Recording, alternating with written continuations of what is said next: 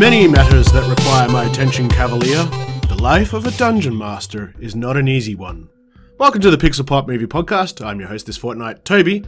With me this fortnight, I'm joined by the level 3 barbarian with a certain amount of rages per day, Ethan. That sounds like me, yeah. Yeah. And the you mean I only get one magic missile per day, Ryan. Like, one magic missile will do most of the time, but you can always use more. Oh dear, this fortnight we're going to be looking at all the news, trailers, TV show gossip and jazz. There's quite a bit. Not as much as some previous weeks, but quite a bit. We're also going to be doing a spoiler-free look at Jessica Jones, and then we might sort of dip into some spoilers after that, but we'll give you a fair warning before we jump into that. And just because we're suckers for punishment, the topic of conversation this fortnight is movie adaptations. Wow, and let's be fair here, movie and TV show / cartoon adaptations of tabletop role-playing games. It's pretty niche. There's probably a reason for it. But we're going to dive into that, for better or worse. But before we get started on all of that, let's start with the news, please. Take us away, Ethan. Now, we've had a bit of a drought with Marvel news lately, so thankfully we have some today. And that is Marvel's Shang-Chi shortlist has reportedly been revealed.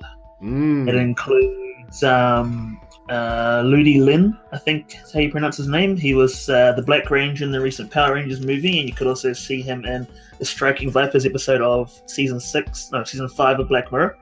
He's apparently up for the role of Shang-Chi, but also Ross Butler, who I think is from Riverdale, if I'm not mistaken. Yep, he's from Riverdale. And also Donnie Yen is apparently up for a supporting role too. Nice. He's always good. Yeah. And I think this is the movie that might be rumored to be filming in Sydney. Yeah, that would make sense. Because with Disney's acquisition of Fox, they got their movie studio they have down there. So I think this is looking to film down there. It's either this one or Eternals. It's one of those two that are filming down in Sydney. Yeah. Next, apparently, we have a movie adaptation of Django / Zorro is in the works. Yeah. So this Which is really weird. Apparently, it's a comic already. But Right. Quentin Tarantino has apparently hired Jared Carmichael, who's known for comedy.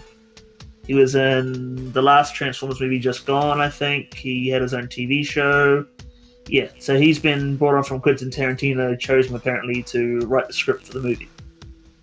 okay, because wasn't like the last Zorro we had Antonio Banderas and Catherine Yeah. A little Zeta-Jones. while ago, too. Yeah, Yeah, a little right. while ago. So, I mean, if we get both of Antonio and Jamie Foxx back, I mean, this would be a pretty decent movie, I'd say. It could definitely be a good one, because, I mean, Django was really good. So this could definitely be pretty good. Yeah, well, guess we'll wait and see. Early days. Yeah. Next, we have some Netflix news, and that is the Russo brothers, known for their work on the Avengers movies and Captain America, are adapting Magic the Gathering for an animated Netflix series. Yeah, right. I am so cautiously optimistic about this. Well, apparently, I think it was a while back. I think maybe even when we first started the podcast, there were news that Yeah, we'd had rumors. the movie rights for like a live-action movie series, Yeah. and we now kind of maybe knew that's just something turned was into coming. this. Yeah. And that's fine. I think probably animated is probably a smart move. One, obviously, Oh, yeah, definitely. in terms of budget, but two, in terms of what you can do, it's going to be a lot Yeah. easier. And I mean- Netflix aren't going to dump I mean, to do Magic the Gathering as a live action, the amount of money it would take to do it properly is just staggering. Like the special Yeah. effects budget. So, Well, I mean, you have animated's fine. yeah, the Russos are executive producing. Apparently, this is like a passion project for them to like get this up and running. But they have writers who have worked on Star Wars Rebels and the Clone Wars, The Tick, Weird City. Guy who worked on Into the Spider-Verse is on board as a supervising director and co-producer. So Yeah. it's got some people behind it that could definitely make it work. And I mean, Netflix really wants to get into a lot more anime. I mean, they have the Castlevania series on there as well. This could be in the same style as that. Maybe. I think it's yeah. a good move for him. Yeah, it is definitely. Well, So you've also I'm got excited to the- see where it goes. You've also got the new D&D movie coming out in 2021 as well, allegedly. So, What? yeah, that's been on the pipeworks for a while. I doubt that's coming out 2021. It hasn't even started filming yet, has it?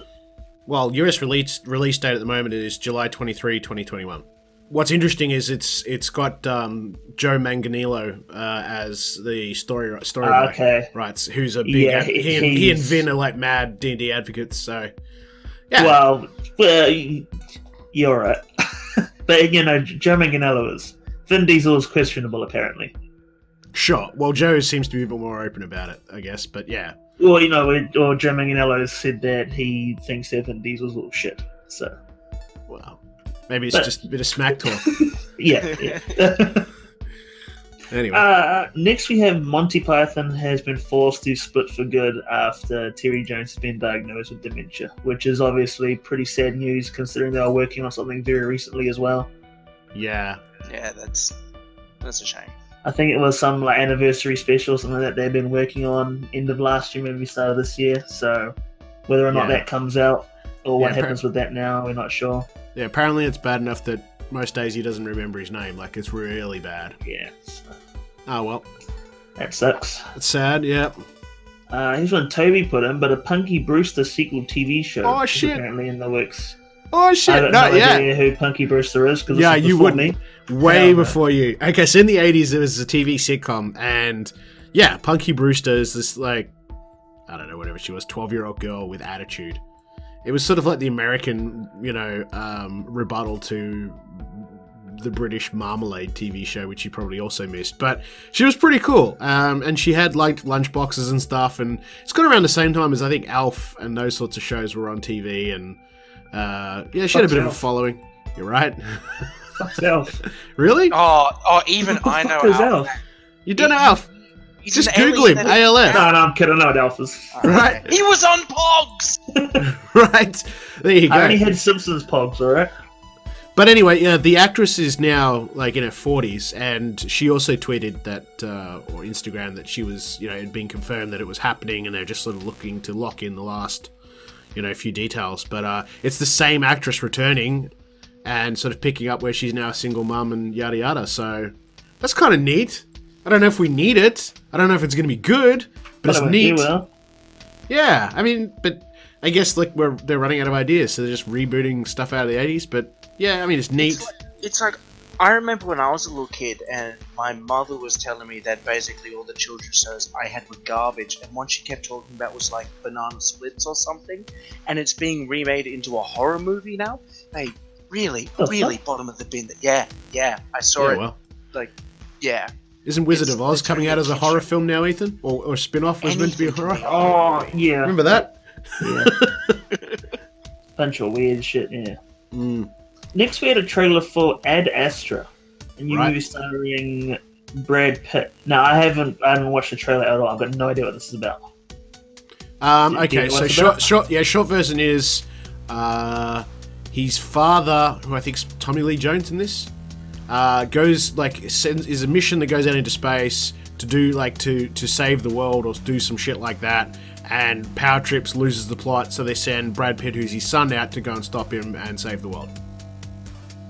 Alrighty. Is the real short version I got from watching the trailer. It looks okay. Save the world while saving your dad. Sounds a bit... Kind of, yeah. far-fetched, but alright. Either way. Yeah, either one. Fuck, who knows? Yeah. But yeah, it looked okay. I mean, Tommy Lee Jones, as I said, I'm pretty sure it was Tommy Lee Jones and Brad Pitt. The cast looked okay. Yeah, cast is Tommy Lee Jones, yeah. Yeah. Yeah. We'll see. Yeah. Next we had another trailer for Shaft, the new Shaft movie. Yeah, I'm not seeing good reviews for this online. Same as Men in Black the new Men in Black. Apparently it had an opening weekend that was like under 30 mil domestic, like for US. Like, it was terrible, apparently. Yeah, that's what I heard. I didn't hope that it was going to be, amazing by any chance. I didn't expect it to be a blockbuster, but everything I've read, it looks so much worse than I thought. Well, it hasn't made its budget back. Which is never a good start. Well, it's in between. Yeah, it says the budget's 94 to 110 million. It's made 103. Yeah. I think this Shaft, though, I'll probably watch this like on Netflix or whatever. It's a homey kind of streamy jobby. Yeah. I don't think it's a go see at the cinema kind of jobby for me, but yeah. next we have apparently Sigourney Weaver has said that both her, Bill Murray, and Dan Aykroyd will be back for the new Ghostbusters movie. I'm so excited at that announcement. I couldn't care too less about this, but I know a lot of people love Ghostbusters.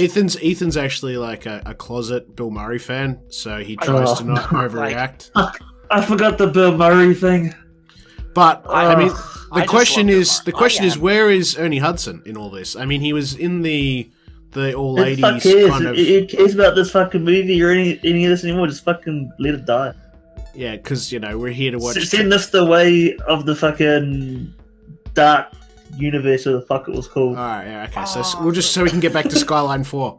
Yeah, exactly. Yeah. That's what the money's at, Toby. All right. All right. So for like normal human beings, this is a great get. You've basically got the original team back on board, and I'm sure they're going to talk to Eddie. Yeah, I'd also like to see the receptionist who was in the All Lady remake, and the what was his name? The sort of snotty nose guy with the glasses who's their accountant. You know what I'm talking about? Chris Hemsworth. Yeah, righto. No, in the original. The original. I know the one. Yeah. But I also saw they said that they've dug up some archival footage of Ramus to put in as well as things that weren't seen before. So nice. I will be interested to see how they do that. There's surely a bit of a trend of digging people up to put in movies, and it hasn't always worked well. But maybe we get lucky this time. I mean, I'm sure these movies won't be that bad. I mean, if you got rid of Bill Murray, it'll be alright.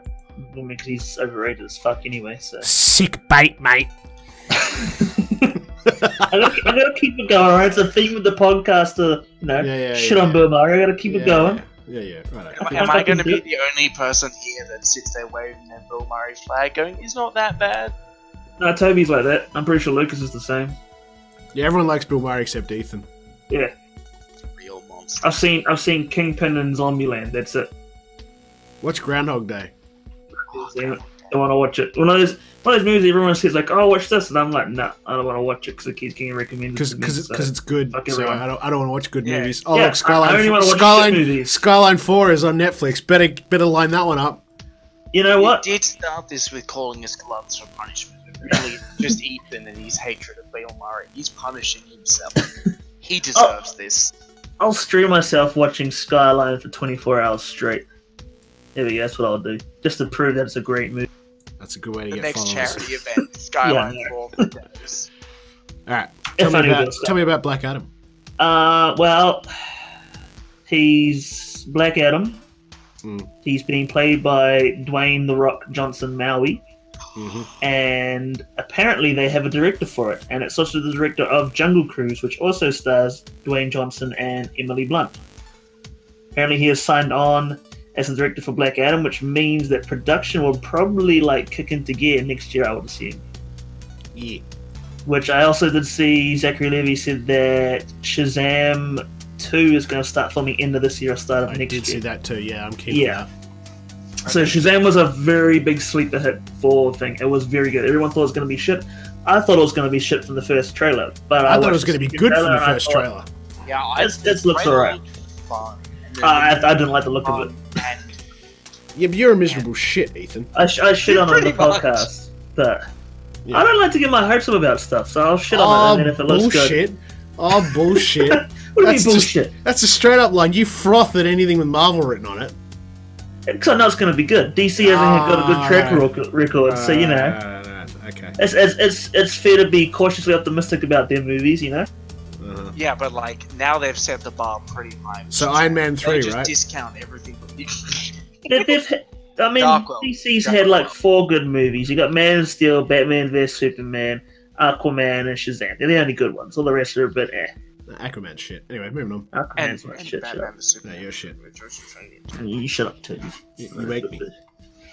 But no, this could be good. So, who knows if we're going to get Black Adam before Shazam, which means we might actually get an appearance, or if they both film at the same time, we could get a teaser for Black Adam and Shazam 2, which then could lead into Shazam 3. Who knows?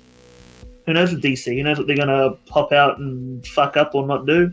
Yeah. We'll find out. It'd be like Black Adam versus the Swamp Thing. Versus Joker. I'd pay to see it.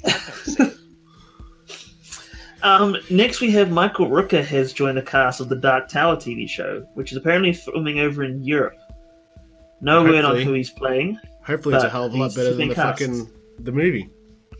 This was great. What the hell? What the fuck is wrong with you? Jesus Christ. I've told you not to sniff glue before you start the podcast.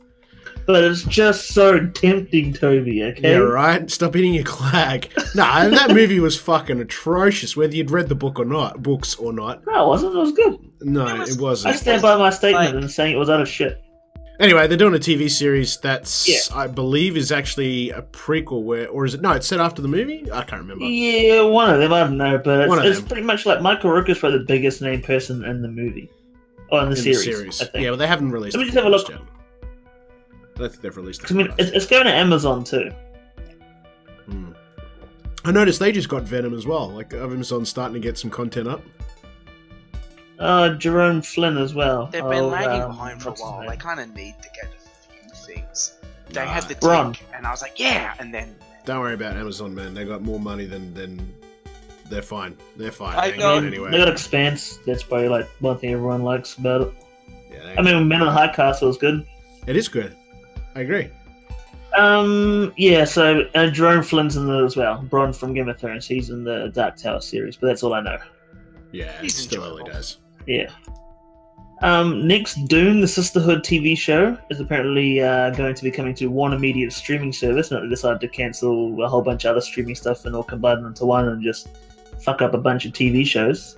Yeah. Because Warner Brothers and DC still don't know what the fuck to do. But yeah, we're getting a Dune TV series. Yeah, with, Denis Villeneuve is executive producer. Denis Villeneuve.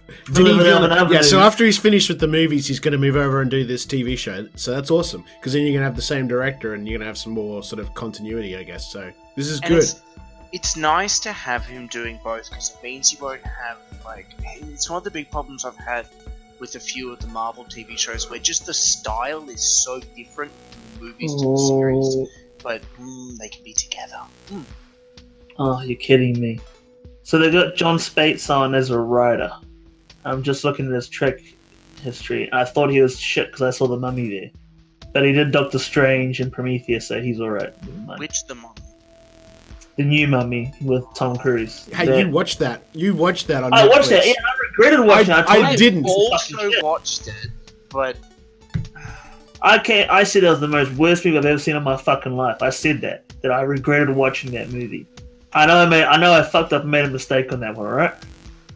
You heard it here, folks. We're also getting Love, Death and Robots has been renewed for a season 2 by Netflix, which is great. First season was great. I loved it. Wasn't for me. I mean, I could appreciate it. It just... No, it's not that...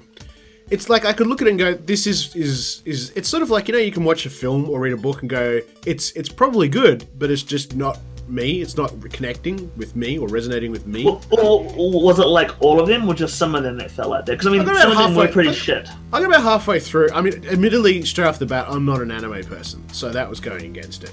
Like, I looked at it and went, some of these stories are okay, some of the animation is okay, some of it's just terrible, but it just lost me because I'm not into that kind of genre, I guess.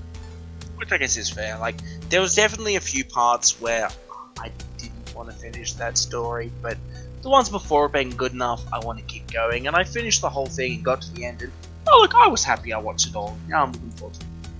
Yeah, I felt some of it was trying to be intentionally edgy, which kind of rubbed me up the wrong way too. I think that was all the criticism the series got as well from like critics and that.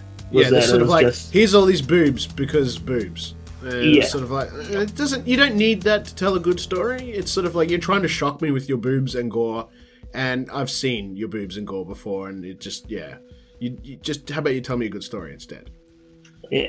It's kind of like, Game of Thrones. You kind of got fatigued with all the boobs and gore in that too, because it was like, just tell me a freaking good story. I did, yeah.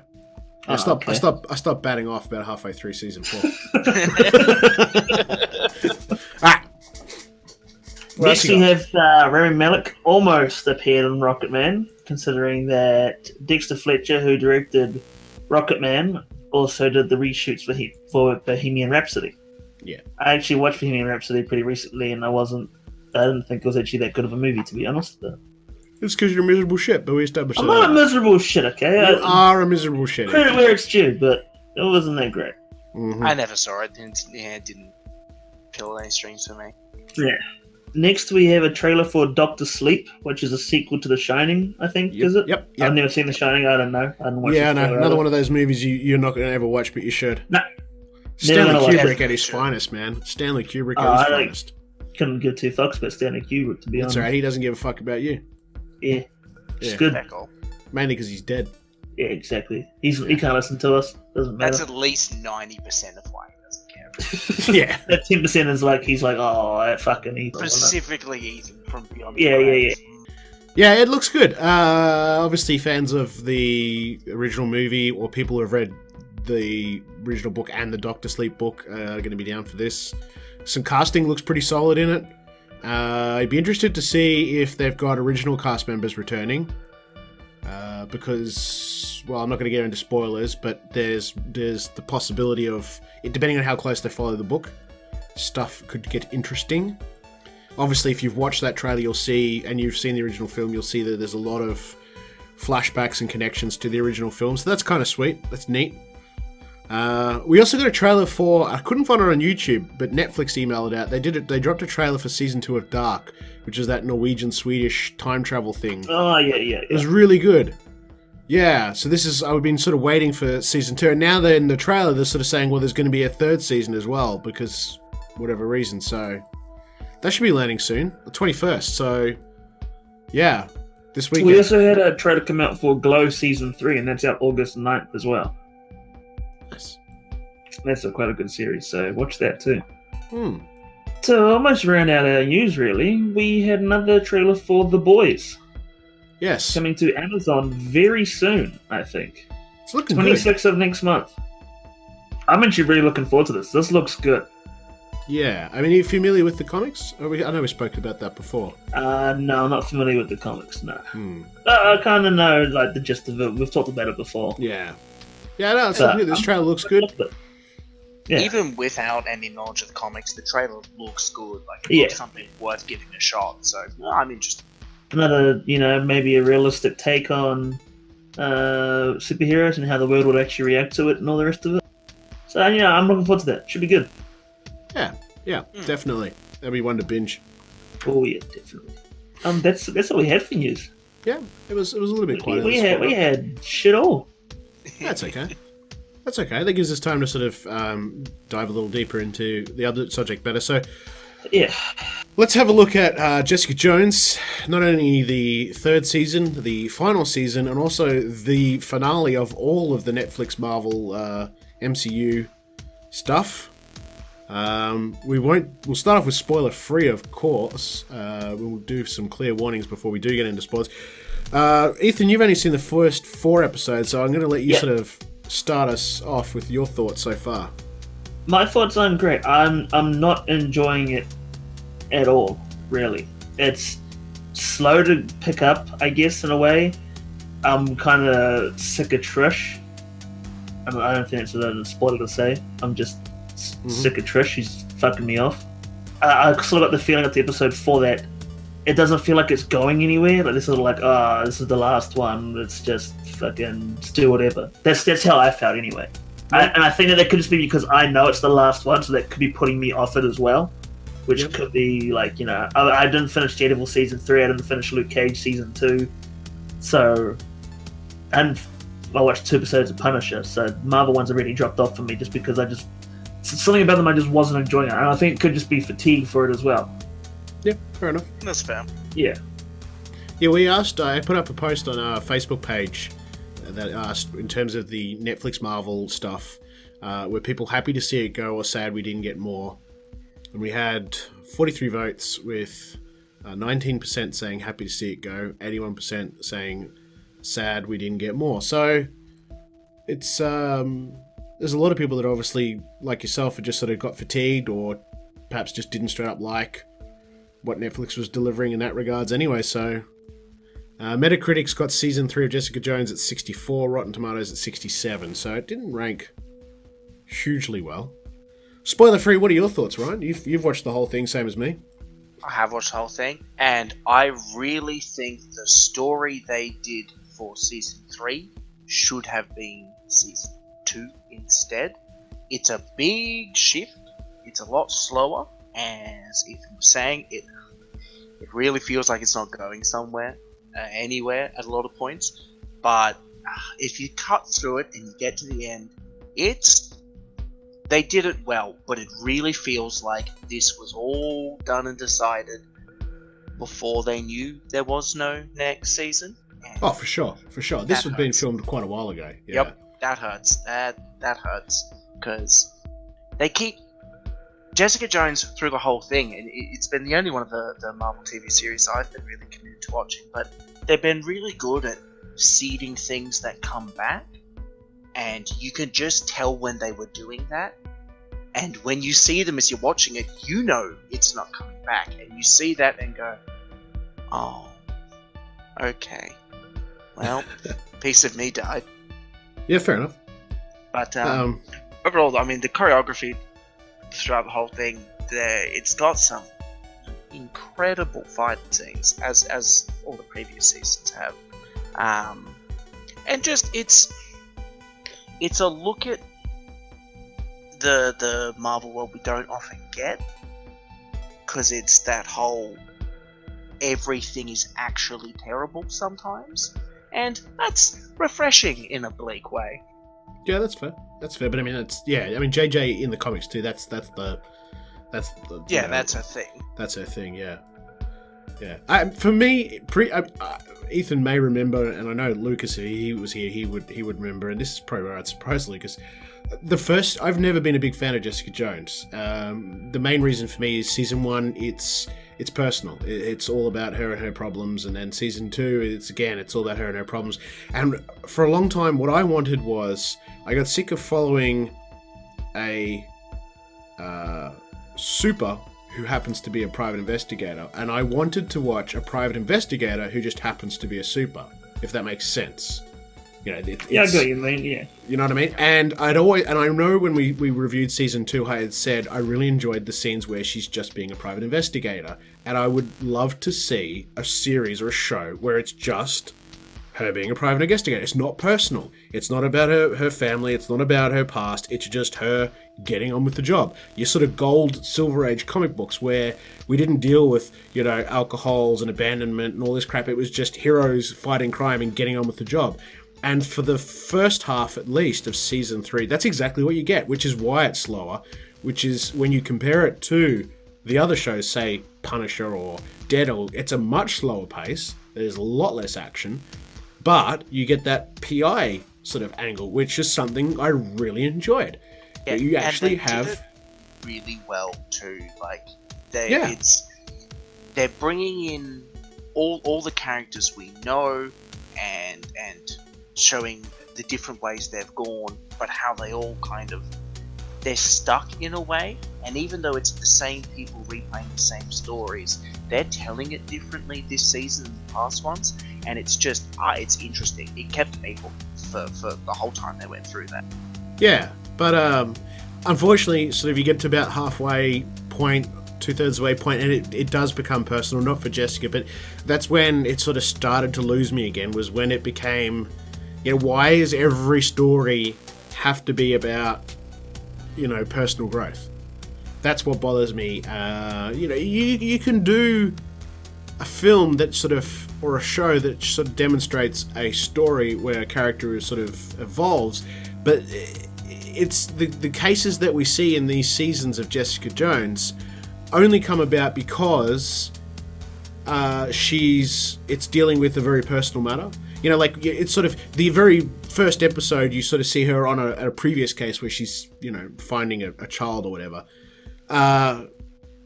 It's not personal. I want to see, that's what I want. I want to see just more of that. It doesn't necessarily have to be because of something that happened to her in the past. She's just doing her job and, breaking into places or getting, doing the research and doing the investigating and solving the problems. And in this season, there's actually probably a lot less of Jessica using her powers. I mean, I think she jumps a couple of times and there's, a bit of fighting, but it's not as much as the previous seasons. Not by a long shot. No.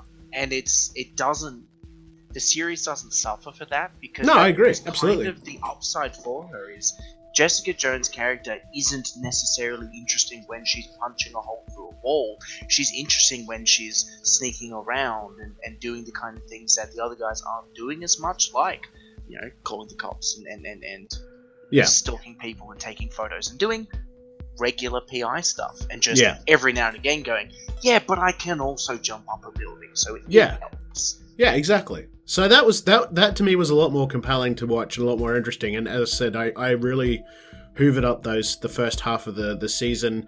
The second half was good, but it derailed a little bit into that sort of personal territory, which lost me a little bit. But overall, for me, it was probably the best of all three of the Jessica Jones. I can understand, though, where it's losing points with viewers simply because it's not an action-packed fiasco. This isn't Punisher, or in fact, this probably has the least action of any Netflix show, I would imagine, this particular season.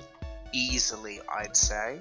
Yeah, and so you've got people that enjoy Jones that are tuning in going, hey, this is great, Jones, but I think what you've got is the people that we're used to watching the other Netflix stuff, tuning in going, wait, where's all the ass-kicking and the uppercuts and all this? Like, it's just not there. And the worst thing, I think, looking at this, is that it's getting not a really impressive score in reviews, and I think that's going to shape whatever Disney decides to do with their TV series going forward, and I don't like that idea, because there was some incredible ideas in this season that really shouldn't die. Yeah. Well, it's at least 2 years before Disney can do anything, so, you know, by that stage, most of the actors will have probably moved on to other projects. No, I mean, like, stylistic ideas. Like, like, again, a good superhero TV series doesn't have to be about epic city-leveling battles. There's more interesting stories to tell.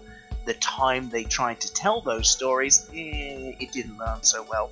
I don't want people to get scared off by that. I want them to tell these stories. Give us B-grade heroes who can't win a fight and think their way through problems instead. I'd watch it. It'd be cool. Yeah. Alright, so let's quickly dive into some sort of spoilery territory. You okay? I'm assuming you're okay with us doing that, Ethan, because you're probably not going to watch the rest of it, right? Yeah, I've heard some stuff about it anyway, so it's all good. Alright, so if you haven't finished watching Season 3 of Jessica Jones now, scroll on down to the description of this, whether you're on SoundCloud, YouTube, whatever, you'll see the timestamps and you'll be able to skip forward to our topic of conversation. But if you have seen it all, stick around, because let's do some spoilers. Well, they used the mainstream version of Full Killer, and I really would have preferred for them to use the Max version, but hey. I think it worked well for the series. Yes. To do him as they did. Yeah, I agree. Yeah, they used one of the original iterations of Full Killer, where he's more of the intelligent, kill. Well, they never drop his name though. They never actually say Full Killer. No, they call him Salinger. Yeah. But in the I've spoken about Full Killer before in here to Ethan and Lucas because it was another character I really enjoyed. But again, it was the Max version of the character who's quite different. He's just as psychotic as it's like Punisher on 11. Yeah. And he's just brutal. Like a couple of the episodes, I remember one episode, like he witnesses a woman getting raped, so he hacks the guys up and puts them through the kitchen sink blender. But yeah, I mean, they could do that. They could have done that, but I think doing him as the intellectual, the guy who's I'm smart, I'm not super, was more of a threat. I can get around that. Yeah. And kind of all of the villains have been leaning at that, because you can't really put in a villain that's super strong because it's just a mirror match with Jessica, there's no fun in that. But the people who can think around her and move around her and challenge the not punching things side of Jessica are where the series was strongest. Yeah. Yeah, I mean, I don't know the significance of having what's his face? Crave. What's the bloody Tennant's character? Oh, Kilgrave. Kilgrave. Yeah, I don't know what the significance was of having his voice sort of crop up at the end. And again, that was all a callback to season 2 of the her self-doubt manifests as him. Yeah. And that's when I was talking before about they so obviously were planning for another season, and because he was my favorite thing about the series. I loved Edward Tennant. Oh, he's this, and that little thing at the end, I was like, oh yeah, and then it's like, series done. I'm like, wait, that was the last episode? No, but you can't do this to me, no. Yeah. Oh well. Hey, Ethan, while you're there, do you want to quickly look up and find out where the Stan Lee cameo was? Because I missed it. Okay, There was one. I missed it too. Yeah. I'm assuming there was a poster somewhere. There's usually a poster on a wall or something somewhere. Yeah, I've seen it in the other seasons, but I didn't catch it this time. Yeah, there's a poster on the wall. Yeah, it doesn't surprise me. So I liked our not psychic, I guess, but our friend who was able to, Eric. Yeah, he was empath. He was cool. Yeah, I liked the character. He blended well. He sort of balanced Jessica well. Like or what's the word I'm looking for? He complemented her well. Yeah, and he really fits into the heroes and the villains in Jessica Jones are like B-grade heroes and villains. They aren't big threats. His power is nifty, and it certainly is useful in what he's doing, but he's not an Avenger or anything. He's just some guy that his life sucks, Frank. Yeah, exactly. And I think it's just more world building for Jessica Jones to put him in there, that this is the level it's at. This is what they think of as super, down with regular people, and it's kind of cool.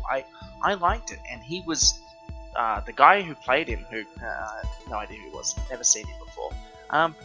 I laughed a lot. He was funny. Yeah, he did the part well. Yeah, he did the part well.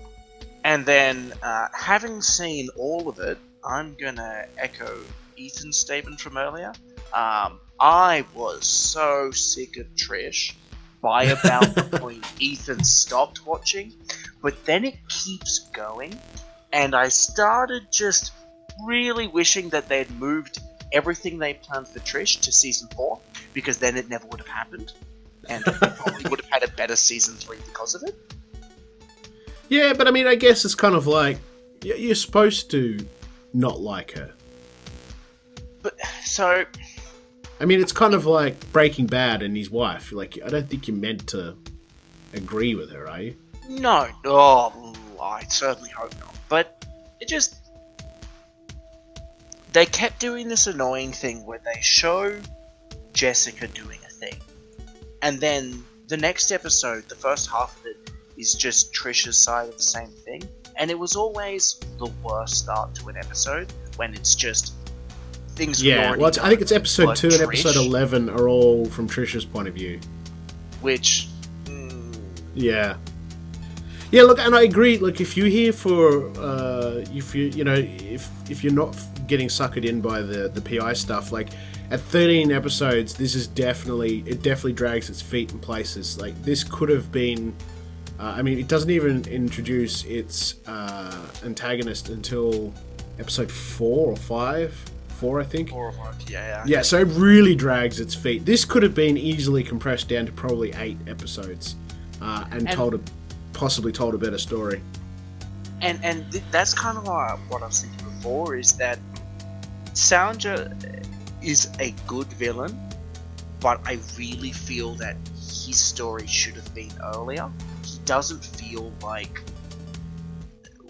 progressing the villains much. I honestly think if they had started with him as a regular guy who's smart, who thinks he's doing the right thing, but is wrong, throw the moral quandary at Jessica, and then finish on Kilgrave instead of start with him, I think the arc, like the narrative arc of the series, could have been better, but I also know why they needed Kilgrave first,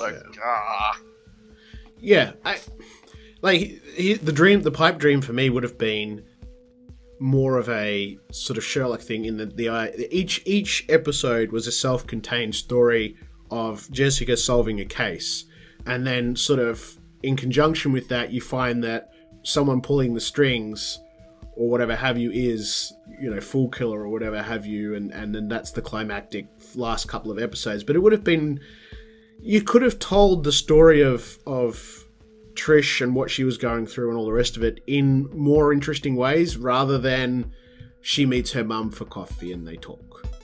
Yeah, it does drag its feet. Like, and this is one of the things when you're trying to do exposition, it's often, if you watch a lot of films, then they get it right, they'll do it while the action's taking place to keep you engaged. Whereas this show, it very much stops everything and goes, okay. It's actually really funny because they keep using the, no, Trish has to do her day job as the sales lady thing, which takes her out of the action to go do that. And it also takes the viewer out of the action to watch that. And that's all Trish is doing. I don't even think they realized they were doing that. But well, it's just... there's too many unnecessary threads. I mean, you've got Trish's thread, which you could have whittled it down. You've got Hogarth's thread, which is interesting, but it's completely irrelevant to, like, her and the Kith thing. Like, it has nothing to do with Fool Killer, really, at all. It doesn't, and like... It's not that it's a bad story, it's just completely redundant. It's almost padding. And I just, like, again, you could have just had an episode after episode of Jessica solving cases with sort of this overarching storyline. I think would probably have been more interesting. But instead you get... I think they can even do it with like, go the supernatural route, where you have, like, it's a 13-episode season, 7 of them are dedicated to the story, 6 of them are just fillers. Whatever. But whatever is important in the end. And I think that could have done better. Even if they keep it at the length they wanted, you could do better by cutting a lot of the Hogarth and Trish stuff, condensing them down into, like, an episode and a half each, and then focusing more on the PI stuff. Like, she has an evil radar. Use it. Show us some stuff of Jessica using it. I didn't want to see Trish. I wanted to see Jessica using it. Oh, well. It would have been so much more fun. It'd be interesting to see how the comic book sales are going post the season, though. I wonder if more people are picking them up. I think they will, because so I've been reading a few people talking about it online, and a lot of people are basically of the opinion that it's okay but could have been better. Here's the story in the comics, and they all keep referencing to this is where they're pulling the ideas from, and I think by doing that they're gonna push people to look into the comics, and I think that's really the best thing they can do, knowing that, hey, the series is over, but let's keep interest in Jessica so that when Disney gets around to doing stuff, they might look this way again. Because I think that's what I want to come out of this. I want Disney to see it and go, well, look, people are still interested in the character, let's give it a shot. Yeah. Alright, well, we should probably wrap that up, I guess. We're getting a bit lengthy there. Ethan, what do you reckon in terms of the Netflix stuff? You'd be keen to see it resurface on HBO or Hulu or... Yeah, I want to see season 3 of Iron Fist. That's the least thing. That's the one I want to see the least. The black sheep of the family. But I know people want to see Daredevil. I mean, I probably should finish Daredevil because I enjoyed it the most. So Daredevil probably not the Daredevil amazing. season will be pretty good. Yeah. I was lucky that Jessica's the one I enjoyed the most, so, you know, I got the last laugh. I only got 2 seasons of Punisher. That's bullshit too. That was trash anyway. Yeah, just like you. Exactly. All right. So let's move on to our topic of conversation this fortnight, and that is movies / TV shows / cartoons, etc., based upon tabletop role-playing games. Yeah, that's pretty niche. So, I mean, at the moment, from what I can see in my home, and this is obviously only in English, there may be more in other languages, but you've got the 3 Dungeons & Dragons films, and you've got the Mutant Chronicles film, and you have the Dungeons & Dragons cartoon from the 80s. So, here's one I can throw at Ethan, even if he hasn't seen these. Why do movie adaptations of tabletop role-playing games not work and suck? Because movie companies know that it's not going to work. unlike video game ones, they still can't get one right. You fucking idiots. So why bother at all? I think one of the biggest problems is the difference between a video game and a tabletop role-playing game is how much of yourself can go into it. Like in a tabletop role-playing game, it's almost complete freedom, and you can't really put that on a screen, and you really feel it. Like, I remember watching the first Dungeons & Dragons movie, and loving it as a child, but we'll get into that later. But, and going like, oh yeah, this is cool, we've played D&D, oh, did it go like that? No, it did not, it could not, we know the stats for dragons, that can't happen, sigh. You never feel like it can accurately represent the freedom of the world it's trying to. The only good thing in the original Dungeons & Dragons movie is the Tom Baker cameo. Fight me. Oh no, Jeremy. Why the fuck is Marlon Wayans in it? Because he is. Oh, like, what the comic fuck relief. This is the other thing. Like, what the fuck? It's a sleeper classic. It's like the Room of game movies. It's because No, because if they made it a straight edge fantasy D&D film, they figured no one would go and see it at all, so they slapped in some comedians to give it ha-ha value. Because that's the thing is, if you make like a standard follow the book by Dungeons and Dragons movie, how is it different to any generic fantasy movie out there? D&D is the physical embodiment of generic fantasy, which is what it's great at. As a movie, you gotta do the weird. I think, well, for my part, in terms of the D&D movies, the second one was probably the most, I felt the most sort of, maybe not accurate, but better representation of the game. It certainly felt more like D&D than the others. It was garbage that didn't help the movie at all, but it felt more. Yeah, and I don't think we should talk about the Book of Vile Darkness at all. No. Like, just what the hell? It was just softcore porn. It was terrible. There's just some movies that shouldn't be, and yeah, it ranks right up. Yeah. I think, like you're saying, because the open nature of a role-playing game, it's difficult. I guess what fans are looking for are things that tie into what is in those rule books. So, we know that wizards use this, these particular spells. So even in the original D&D movie, the way they talked about magic and used magic, you were looking at going, what? This is not what? Yeah. I'm wizard and I'm using priest spells. What? Yeah. Right. So then you've alienated the tabletop the role only players. People who would go to see it. Right. And then the generic audience goes, "Wow, this is just a lot of weird ass nerdy crap." So I'm not gonna watch it. So you lost the other half. It's so weird because there's just enough obscure D&D references that they think they'll get people on side for that, but all it is enough to alienate anyone who doesn't know Dungeons & Dragons. Then the rest is so wrong that everyone who does also won't watch it. It's a movie with just zero appeal other than Jeremy Irons. Like, if you were to cut him out of that movie, unacceptable. But no, he was alright. Righto. Because Jeremy Irons has an amazing, body of work behind him. Yeah, he's been in the Assassin's Creed movie. Yeah, I mean, he's probably done better stuff theatrically, I would argue, than on film. Like, I know he's done a lot of stage stuff. He was a good Alfred. Yeah, maybe. Give me a year. You know he was. Yeah, but I mean, Justin Whalen was like the lead. What was that all about? It was a game movie in like a time where game movies shouldn't have been made. They're allowed to make one or two terrible. His main draw cards were now, by the way, from Child's Play 3 and Jimmy Olsen out of Lois and Clark. That was it. Like Child's Play 3. I'm sure at least one other person on that went on to something. Yeah. Well, I have seen Mutant Chronicles as well. Well, I should say I've seen it. Yeah, I got halfway through it and I've seen some of it. yeah, and went, what the hell is this shit, and turned it off. I watched it all. You would. Wow. You would. Like years ago. I You watched it all. couldn't finish Jessica Jones, but you finished Mutant Chronicles. Yeah, well, you did it come out like And the funny thing is, it's got a good cast. It's like I know, Thomas I was looking Jane at it and I'm like, Perlman, how? yeah, Sean Pertwee, John Malkovich. But, like, I reckon I couldn't have gotten through more than 20 minutes of it.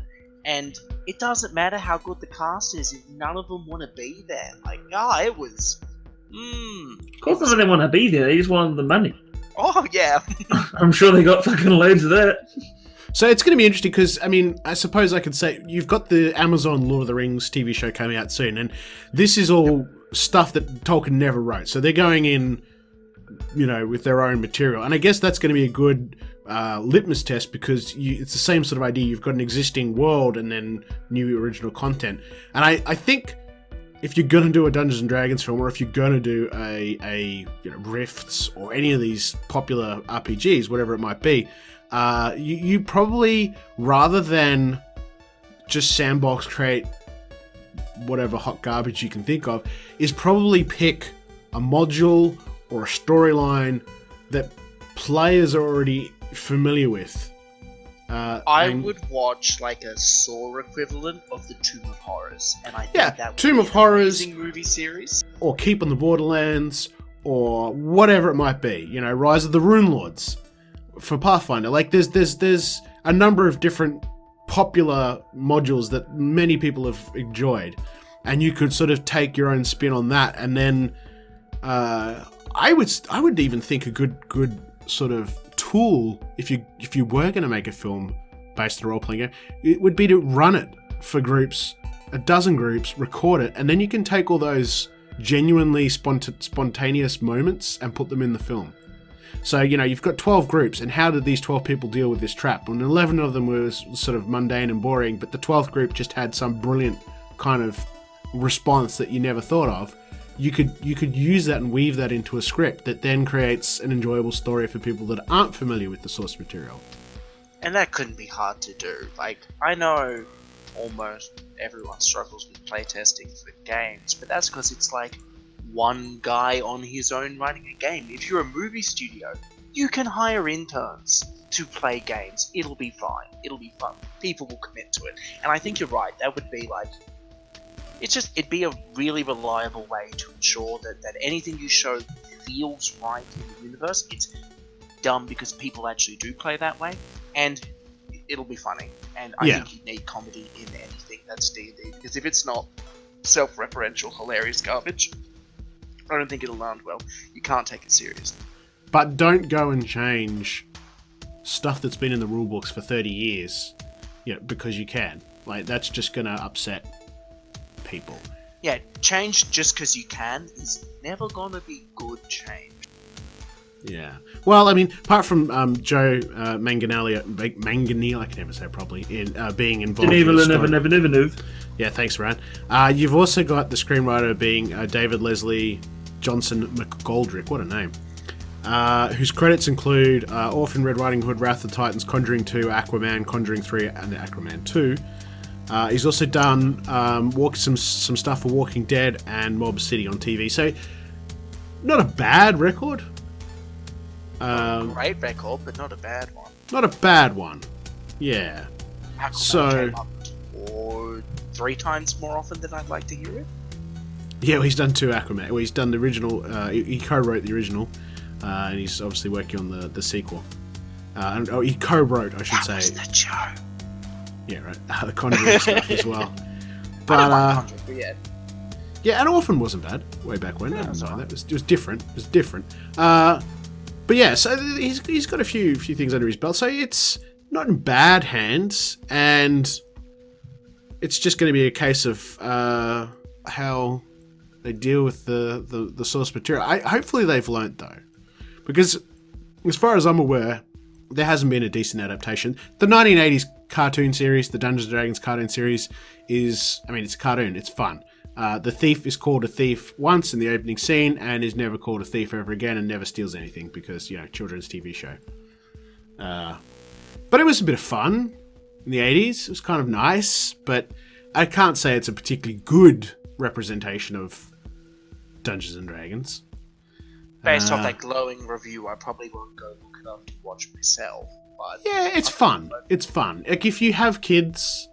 or nieces, nephews, whatever. Like, it's a fun one to sit down and watch with them. Much like the old Conan the Adventurer cartoons, same sort of vein.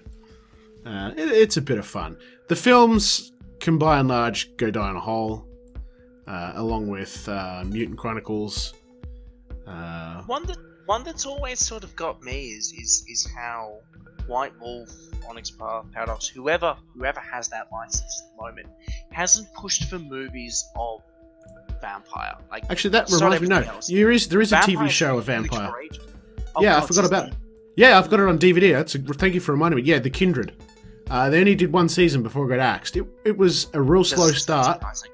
It was a very slow start, but it was good because it was like whatever, it was San Francisco, and you've got the different clans, the Ventru, the Gangrel, all that sort of stuff. It's there. Yeah, it came out in the, I'm going to say early to mid 90s. Yeah, look it up. I mean, as I said, the pilot is terrible. It does get a bit better, but it's sort of a neat, because it shows, a lot of the clans and all the stuff that's in the books. But yeah, it could have been done a lot better. Yeah, but it's just the right setting for like a sort of long format TV series, I think. Yeah, absolutely. But again, I think that's, you hit the nail on the head when you started this, and this, because I mean, you look at films and TV shows that adapt fantasy books, they turn out well because there's that backbone of a story that was always there that did well. Game of Thrones, Lord of the Rings, all that sort of stuff. But when you take an open sandbox and you're just taking a rule set, then there's no story to convert. Yeah. And I think that's where it falls apart.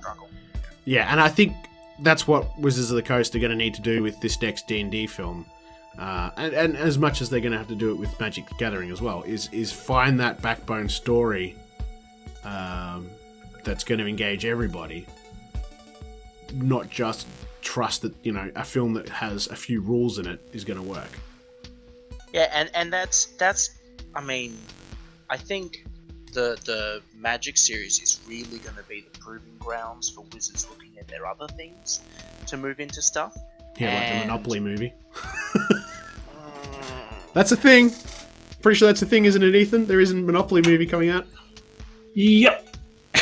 It's about a guy who goes out one night and gets drunk, I think it was, and wakes up in the morning and he's in Monopoly Land. Can you say Jumanji? Hang on, what? That was the original synopsis for when Ridley Scott was attached to it. He's in Monopoly Land. Ridley Scott was attached to it.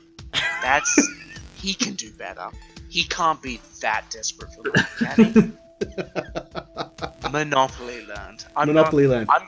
I'm gonna be tossing in my sleep, drenched in nightmares. It's like Monopoly Land. No. It's how daft. What? Yep.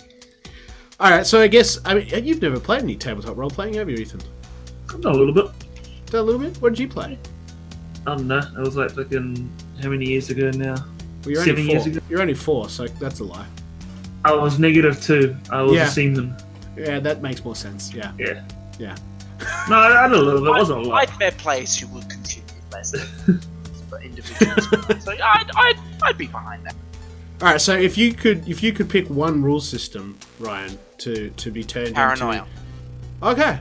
End of conversation. It would be the greatest thing to put into a movie, a TV series. They did a trailer for a video game they're making of it a couple of weeks ago, I believe, and it was hilarious, and it would translate so well into literally any format. They want to do it in smoke signals. I'll watch. All right. So here's one. What movie would you like to see turn into a tabletop game? Or TV show. Movie or TV show that you want to see made into a tabletop game. They keep promising it, but I'm still waiting for them to deliver, and that's Dark Crystal and Labyrinth. Yeah, those would be good. Mm-hmm. Yeah, I saw there's some movement on Labyrinth. Wasn't there a Kickstarter one for it? Yeah, no, but Dark Crystal was supposed to come out a while ago. I think it sort of fell off by the wayside. I'm not sure. But there's also a Labyrinth one on the way, which has its own rules, or I think you can use it with existing rules. There is a Dark Crystal like board game, card game. Oh, I've seen it. Yeah, but I mean an actual role-playing game. Oh, actual role-playing. Ah, okay, yeah, sorry. Yeah.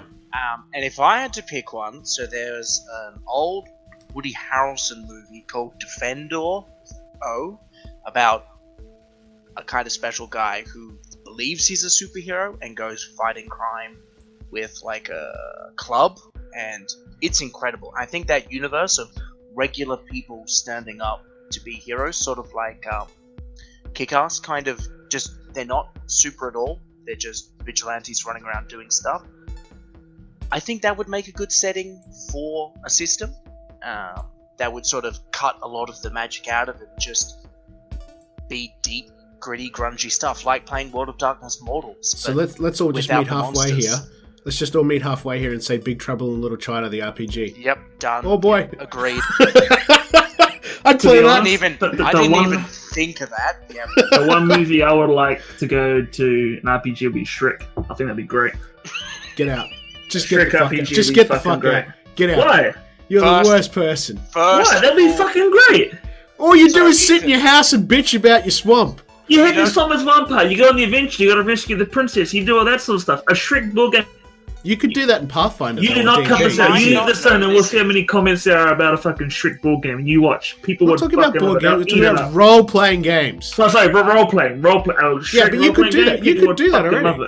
You could do it. You might not know this, but in almost every role-playing book, there's a thing they call black boxes, small like boxes with little important asides or explanations of rules.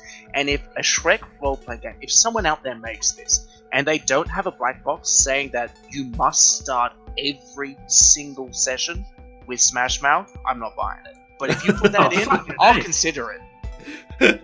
That's gonna start. You have to start with Smash Mouth, and the song has to be put on repeat the entire time through the whole game. You listen to that one song non-stop. That's your Shrek RPG.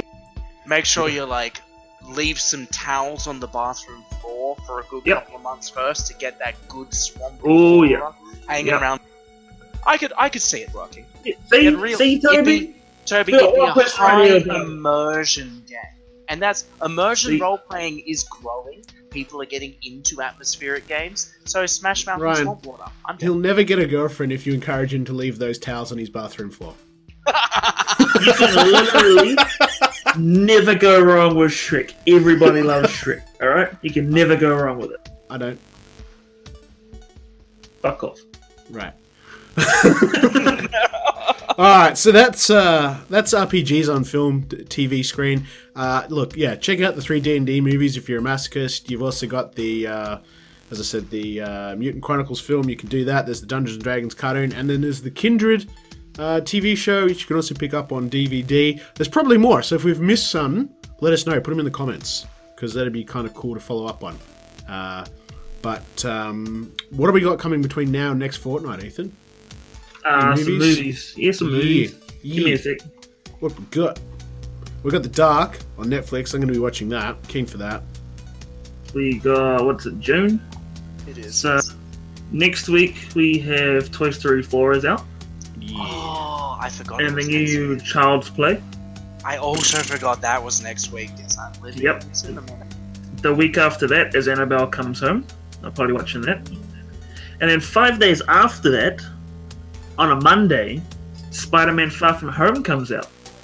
Why a Monday? On Monday. So that's on what, a the Monday. 20... And that's on the 2nd. First the 2nd of July. Okay. That's the first. It's because the release date got bumped up for America, so they were like, oh, we better bump it up for Australia as well. So I'm probably watching that night, so probably no podcast on that Monday night. Yeah, we do it the next night when it's still fresh. Yeah. Okay, cool. All right, well, we'll definitely have something to talk about. Yeah, definitely. Definitely next podcast. Okay, cool. All right, well, we're going to thank everybody for tuning in and listening. It's much appreciated. A huge thank you to our Patreon supporters who help make this podcast possible. If you've got any questions, ideas, abuse, let us know in the comments. We'd love to hear it. It's tradition for the new person to sing their way out of the episode, so You ready for this, Ryan? Oh, as I was born ready.